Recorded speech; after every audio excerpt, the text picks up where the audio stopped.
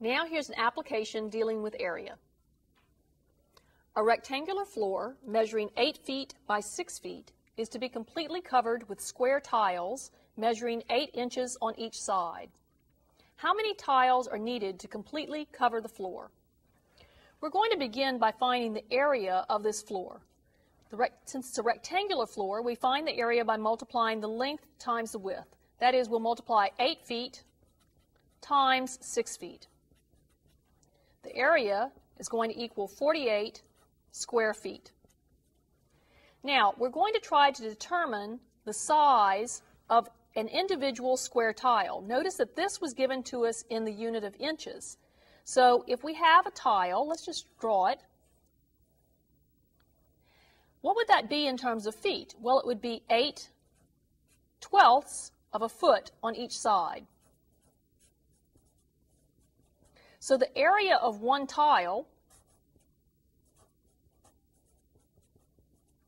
is going to be found by multiplying, and I'm going to go ahead and reduce. We have 2/3 of a foot squared, since we're multiplying the length times the width.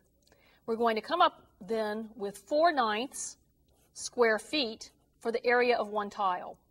If we're trying to determine now how many tiles are needed to completely cover the floor, we need to take the area of the floor and divide that by the area of one tile. That's going to give us 48 square feet divided by 4/9 square feet per tile.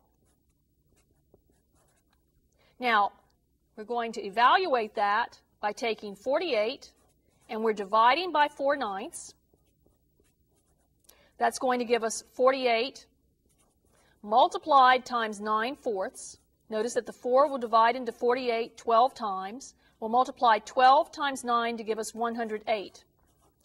In this problem, when we look at our units, we've got square feet divided by square feet per tile. What's going to happen is the square footage is going to divide out, and as we took the reciprocal here, the tile would end up being our unit for the problem. So we need 108 tiles.